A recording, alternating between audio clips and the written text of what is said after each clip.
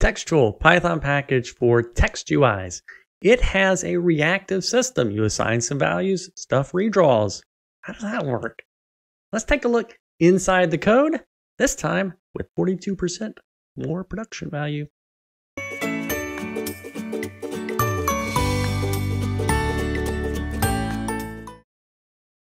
Hi, I'm Paul Everett, Python Oldster.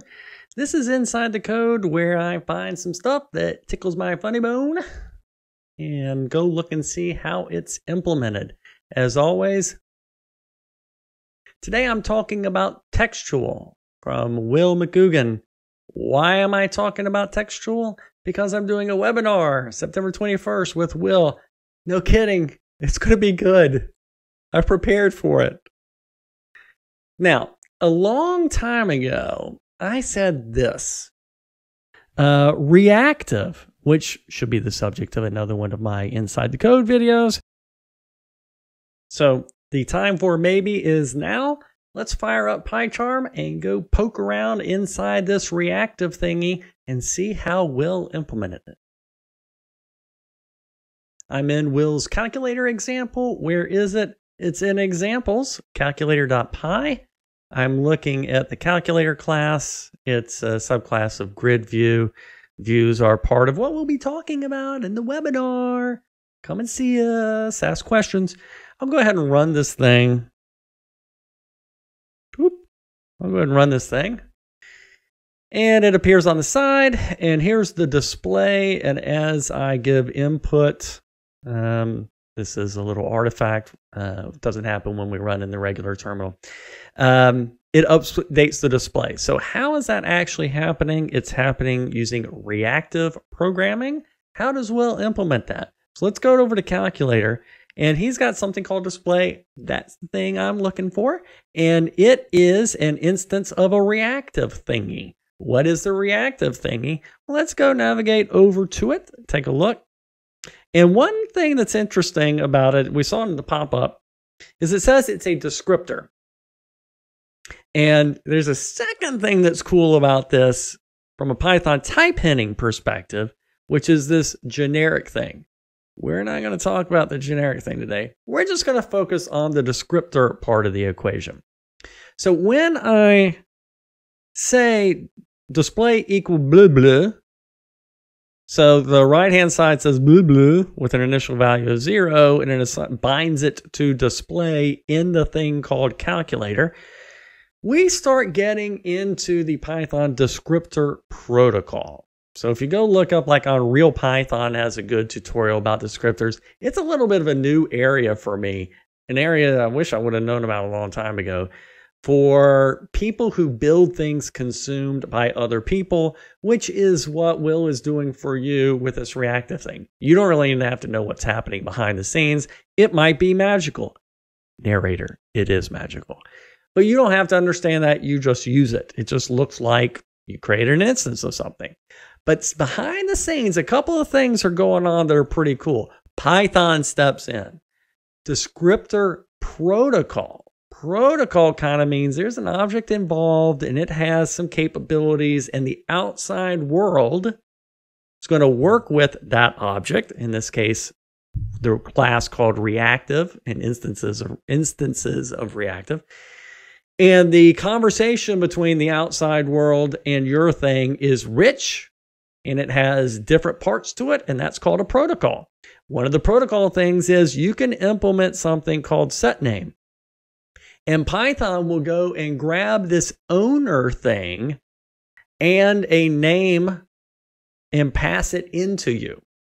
So what are these things? Well, he's trying to help you a little bit by telling you message target.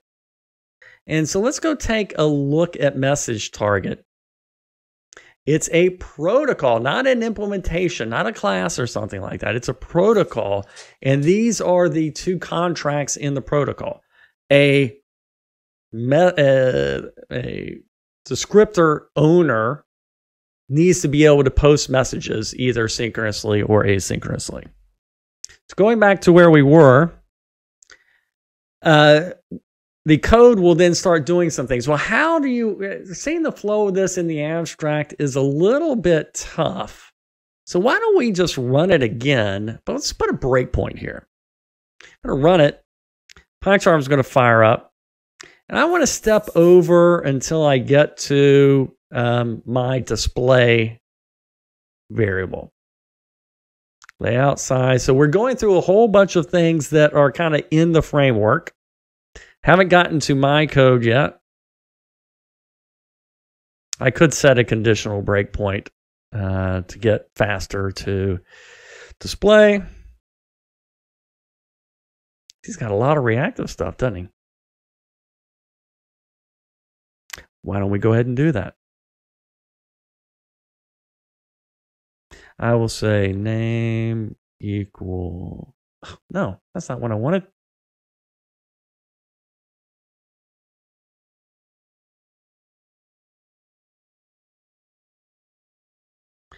Name equal display. Now I will fast forward to that. Okay, now I'm in kind of my code, the calculator example. I go to special variables. Owner is, ta-da, the class that is, this is a attribute, class attribute of. We'll go back to it. Oop. This. So it's saying owner is that. And this is a way for me to kind of bind to the thing that I'm bound to, so to speak. In my descriptor, I might use this descriptor in multiple classes. How will I know in what case am I in the class? What class am I in for that? All right. And so as I walk through this, it gets pretty interesting. I skipped over all of this. It wasn't true. He's got this special protocol for computed things. And here he's sniffing to see if the class has an attribute Dunder Computes. This is really related to another part of the machinery that he has. And he's looking to see, have we already run and we already stored this computes variable on the owner? This is the first time we're running. We haven't done any of that. So now I'm going to go and get the name, which is display, and I'm going to store on something internal so I can disambiguate between the original and the new thing that I'm storing as the display. I'm going to store a Dunder display for the internal name, and I'm going to store that value on the owner. So this is all pretty cool. Let's see what happens a little bit later if I were to set that value. I want to set display. And this is where the reactive system really starts to kick in. So I will go and take off this breakpoint up here and skip forward. And now I'm doing an assignment. In this case, I'm assigning the string calculator test. And this is being assigned to the internal name of Dunder title. So I want to change this breakpoint, and I want it to be self.name equal display. And I will continue onward. And nothing is yet assigning the display. So if I come over here and click on something, the display is now assigned. I didn't get this set up to layout in console mode. I'll go back to the debugger and we'll walk through it. What happens when you assign a value? Well, then you got to go look for anything that is watching that value. In this case, it's display on the calculator. I'm going to step over. I'm going to get the current value because maybe it didn't actually change. If there was an assignment and I'm assigning the same thing that was just there, don't fire all the watchers. I'm going to switch to current value. Current value is 0. I'm going to look to see if there was a validation function. Part of the protocol, part of what Will supports in Textual is your classes can have special names to make sure values that are being assigned to a reactive value meet some kind of condition. I do not have a validate function on that class, so I'll skip over that. Now, is this true? Is the new value different than the old value? Let's step over it and see. Why, yes, it is. And I will continue stepping, and I'm going to set the value, and then the magic occurs. Is anything watching display? Does anything want to be notified when display changes? Let's step into that. So check watchers is actually a class method. It's a class method on what? It's a class method on reactive. And it needs to be passed in the things that it needs in order to go find these watchers. I'm going to step over. And I'm going to go grab any watch functions. This is a watch function. Do we have a watch function? Yes, we do. Watch under display on calculator. So let me go to watch under display. This is on my class, the thing we're just on. So there's display, and here's some code that's watching for changes on display. And if the display changes, I'm going to run this code. So go back to where the framework was doing this. It's going to say, yes, it is a callable.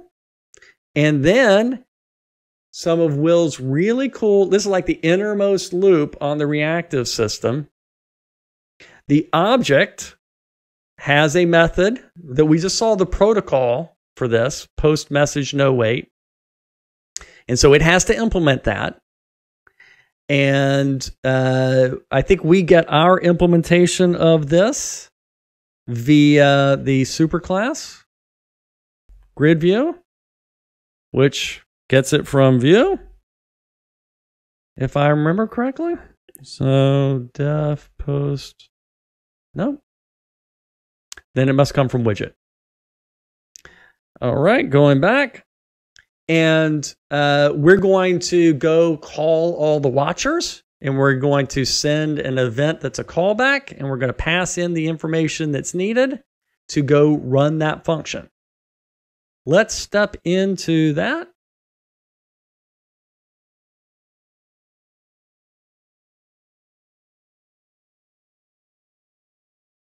This is going into the callback. I will step out of that and then continue.